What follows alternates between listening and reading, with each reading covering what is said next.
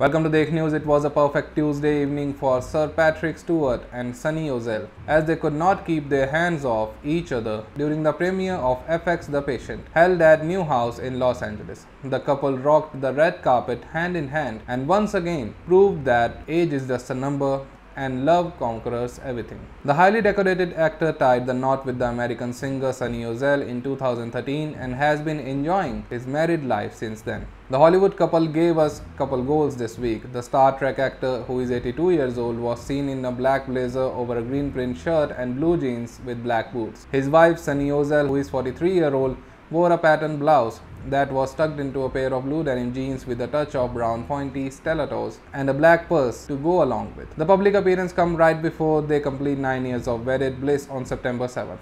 The romance started back in 2008 when the Nevada-born singer waited at his table at Brooklyn restaurant. Franny, at the Marvel's actor, was taken aback. The couple did not bother with the 38-year-old age gap and dove into the relationship head-on. The couple looked comfortable while attending the premiere of The Patient, which features Steve Carell in the lead role along with Domhnall Gleeson. The IMDb description for the mini-TV series reads, "A psychotherapist who recently lost his wife finds himself held prisoner by a serial killer with an unusual request to curb his homicidal urges." Steve Carell too attended the red carpet and reunited with his castmates from NBC, The Office, David Koechner and the Kate Flandry. That's all for this video. Keep watching our channel and don't forget to subscribe. Dekh News.